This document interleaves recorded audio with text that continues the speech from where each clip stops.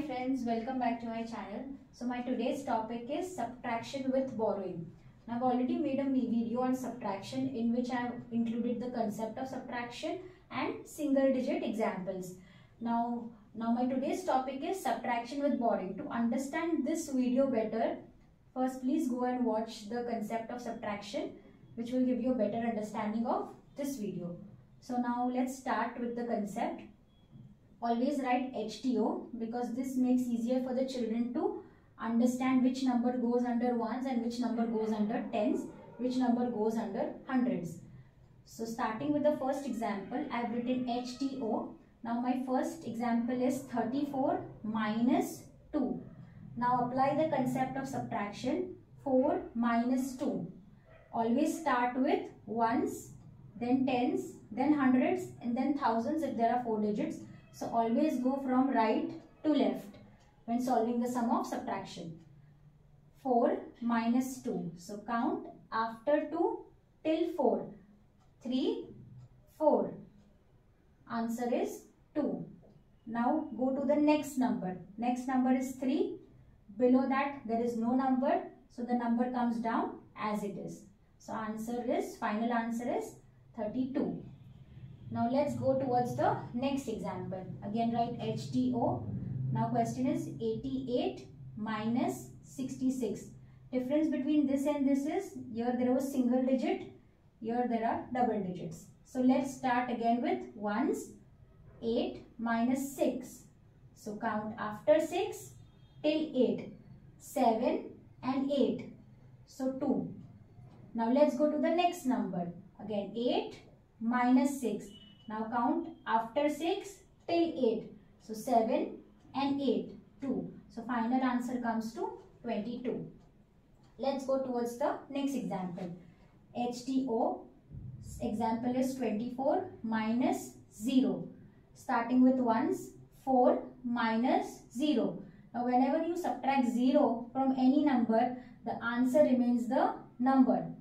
So 4 comes down as it is. And there is no number below 2, so 2 comes down as it is. Now let's go towards the next example.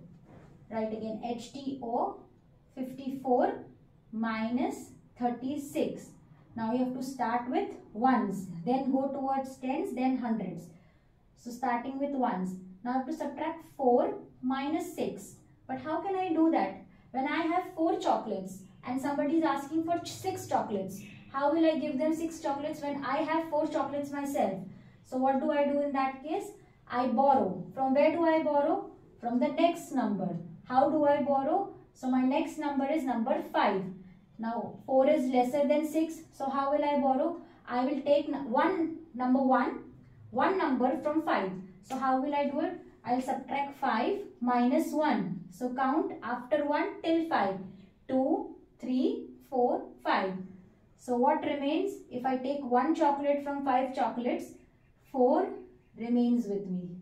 And where does that 1 chocolate go? It comes over here.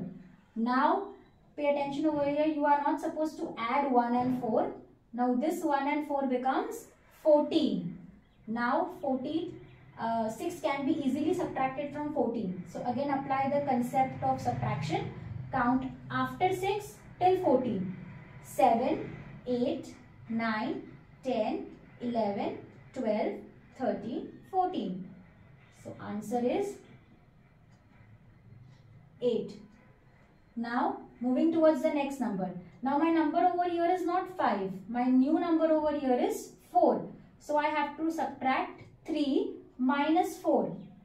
So after 3 count till 4. So 3, 1. Right? After 3 comes 4. So 1 number. So answer is 18. So this is the concept of borrowing. We'll do better with one more example. Write again HTO. Example is 80 minus 47. Now starting with ones again. 0 minus 7. I have 0 chocolates and somebody is asking for 7 chocolates. How will I give them? I have to borrow from the next number. I have to take from the next number. My next number is number 8. So I will take 1 chocolate from number 8.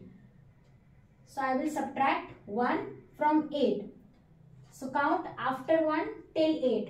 2, 3, 4, 5, 6, 7 and 8. So answer is 7. And where does that 1 go? It comes over here. Now this becomes 1 and 0, 10. You are not supposed to add. 1 and 0 becomes 10. So now we have to subtract 7 minus 10. So again the concept of subtraction. Count after 7 till 10. 8, 9 and 10. So 3 is my answer over here. Now let's go towards the next number. Now my new number is number 7 and not number 8. So 7 minus 4. 4 is to be subtracted from number 7. So count after 4 till 7. 5, 6, 7, 3. So my final answer over here is 33. So this is the concept of subtraction with borrowing. Make your child practice this concept by giving them different kinds of sums. They'll be able to get the hold on this concept easily. So if you found my video helpful, please like, share and subscribe with your family. Thank you.